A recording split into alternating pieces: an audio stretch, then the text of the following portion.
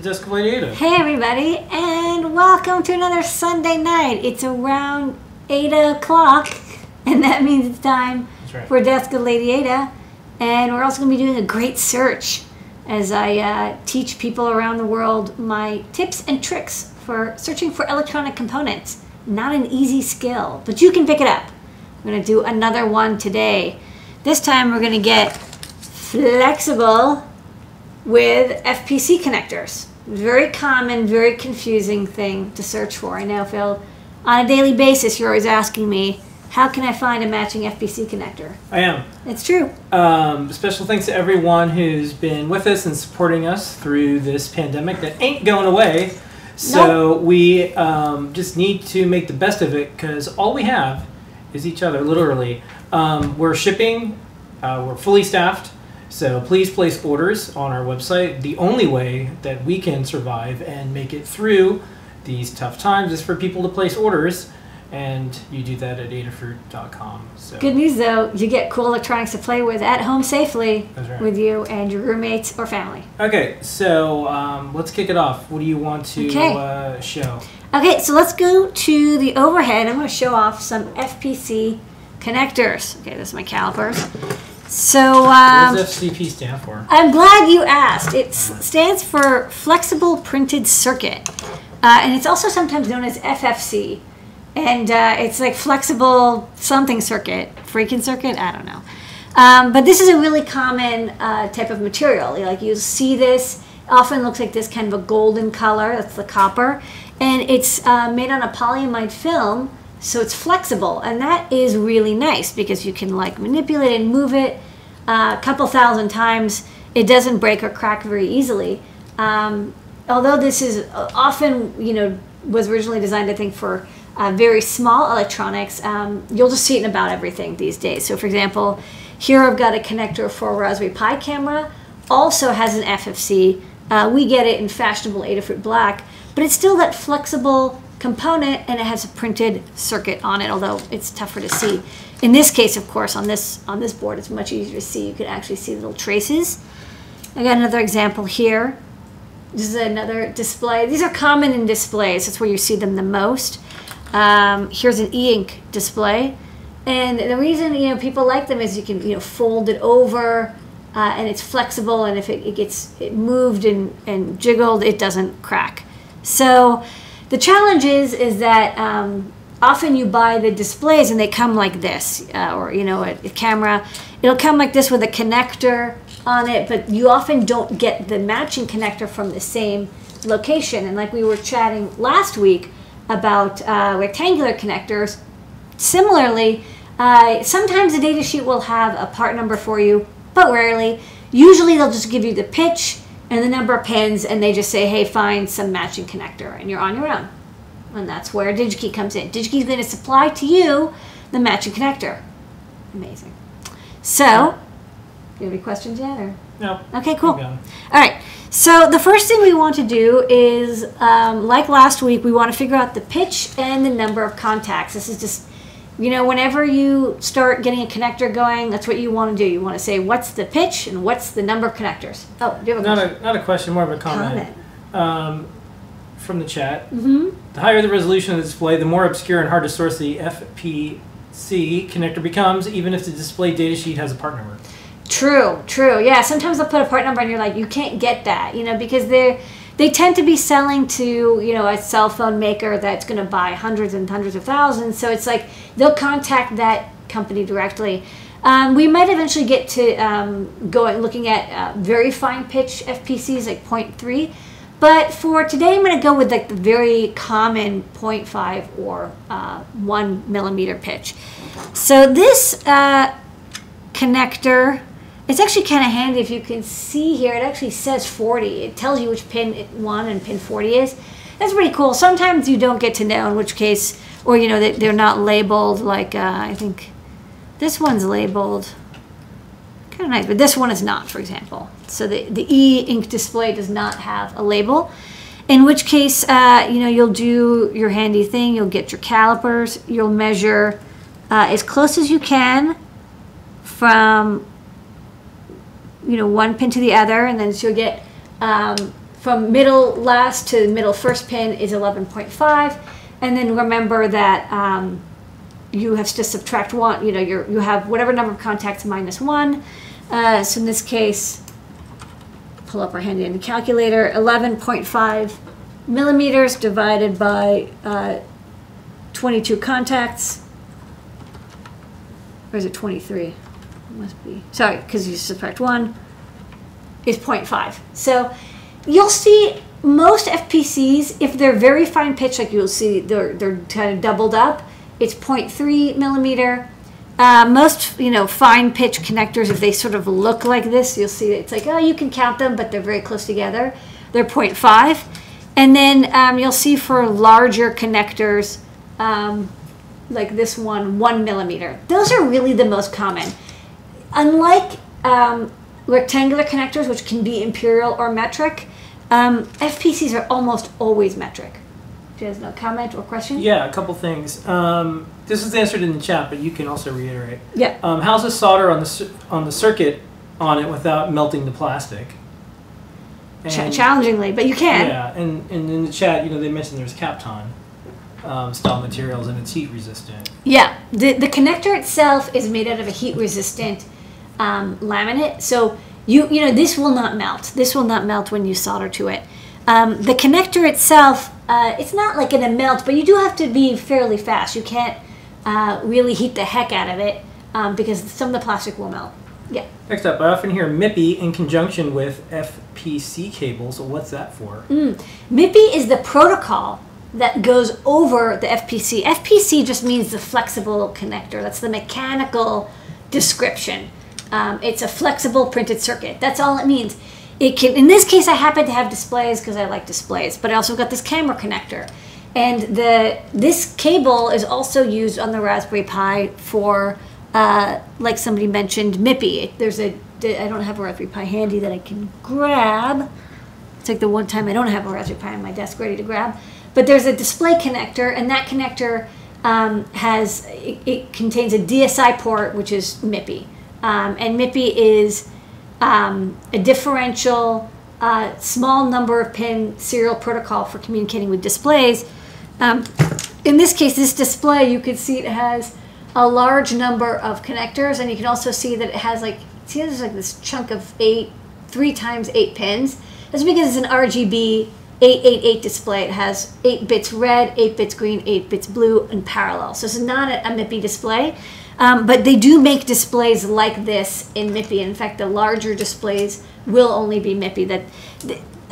Chip manufacturers are slowly getting rid of TFT RGB displays, and they're going to MIPI. In the chat, it says MIPI display is display serial interface, and CSI is camera serial interface. Yeah, very similar. And on the Raspberry Pi, they use the same connector again, this flex connector.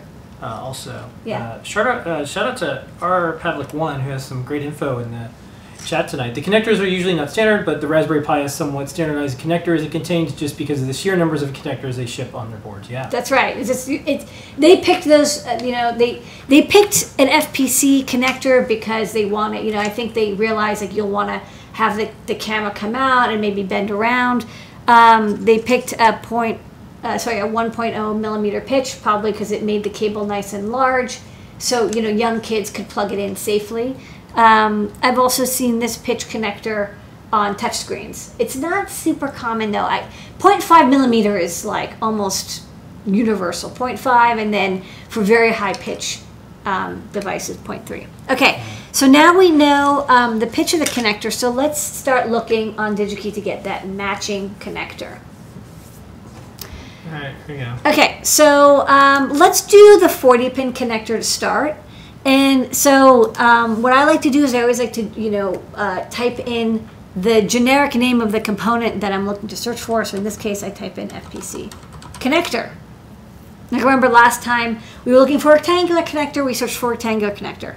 And you'll see FPC, there's a couple different things. There's housings, there's jumpers. One cool thing is you can actually buy pre-made cables that are like jumper cables. So if you have 2 FPC connectors, and you'll see this one, for example, if you look, it's doubled. There's like 2 contacts per, like it is forward and back. There's like, it's doubled up, alternating. So this is the ultra high pitch. This is the 0.3 millimeter pitch. This is what a 0.5 millimeter pitch looks like, and this is what a 1.0 millimeter pitch looks like. Again, there's really only 3 pitches. You're not going to see, I mean, you might, but it's very, very rare. You're only really going to see those. So it's cool, you know, if you need like a custom flex connector, you can get that here, but that's not what we're looking for. I like to look at the images to make sure I'm in the right category. Let's pick the first category here, which is called flex. I guess the F in FFC is flat flexible.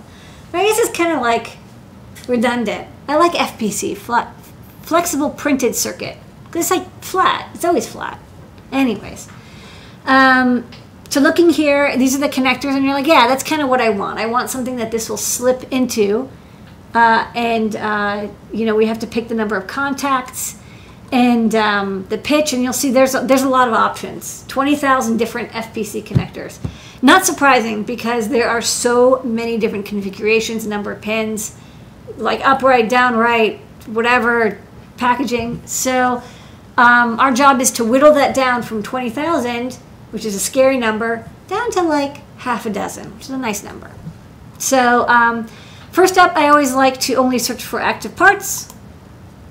So that'll get rid of a whole bunch. We're now down to 13,000. Next up, I'm going to look at, when you see, you know, you want to expand to see all the options. There's a lot of options. It's a very powerful search. So I want to look at the pitch, because remember, it's like I know what the pitch is, and that's a fixed thing, so you might as well select that now. And I know it's 0.5 millimeter, so I'm going to apply the filters, and then that also cut the number down in half. So now I'm down to about 5,000. Next, the number of positions, right? How many pins? These are the easy things that will really cut down the number of choices with it before you have to start selecting for other stuff. Yeah.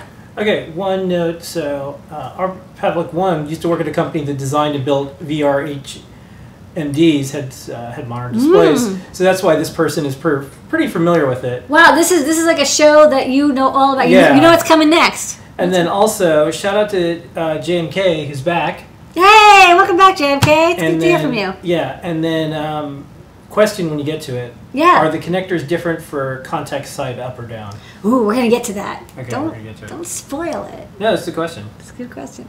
Okay, so let's do the contacts. So we know the number of positions, we know the pitch, so let's do that. For this connector, 40. And you'll see that really reduces it, because there's so many options. You can go up to 96 positions, and so that's why you know, that's the number of pins. That's why picking that early will really cut down on the options. Okay, next up, it's like, how do you want the mounting type to be? Actually, no, you know what I'm going to do? I'm going to start looking at the images. I want to make sure that I'm still on the right track. Okay, I'm on the right track. And then, yeah, let's now chat about top or bottom contacts, because there's a couple options here. There's bottom, top and bottom, and then there's vertical. Now, we're not going to go for a vertical connector. Vertical connection is sticking right up. But let's go back to the overhead so we can chat about top and bottom contacts. So, FPCs are almost always single-sided. You see the gold contacts here. Not here. There's a little protector here. This is like a dark a stiffener, so this protects the contacts. Likewise, you see here, there's a stiffener on the back and the contacts here. And on this one as well, you see there's contacts and then there's a stiffener. But you'll notice that these have the contacts on the different sides. So when you fold over the display, this one has the contacts on the top. And this one has the contacts on the bottom. So that's going to make a difference. And believe me, it's like everyone's made the mistake, you get the wrong one. Very common to order and you're like, oh, I just need to get the pitch, and you get the pitch and then you realize, oh shoot, it's because it's folded over, I didn't think of the way it is. So what you want to do is you want to visualize it when it's on the PCB. Are the contacts facing down or up? And that'll matter on whether the contacts are on the the connectors on the opposite side of the PCB, or it might be on the same side. Like this might be folded over, and here's like a PCB, for example. It might be like this, where if you have it the TFT this way, then the contacts are top, because the connector here would have to connect to these top contacts. Or if the FPC is folded under, which is very common in this case, you want the contacts to be on the bottom. So there's no guarantee of which way you want. You have to think about your display or your connector and think about how it's going to fold. Is it going to fold under the PCB, or is it going to be on top of the PCB, and then you have some foam or standoffs to keep it from getting crushed. So in this case, I'm going to have this fold over to the PCB, and then the contacts are going to be top contacts, right angle. So let's go back to the computer.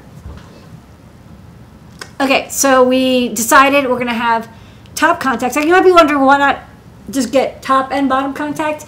You can. You're going to pay a little bit more. They're more expensive because they have like a double contact.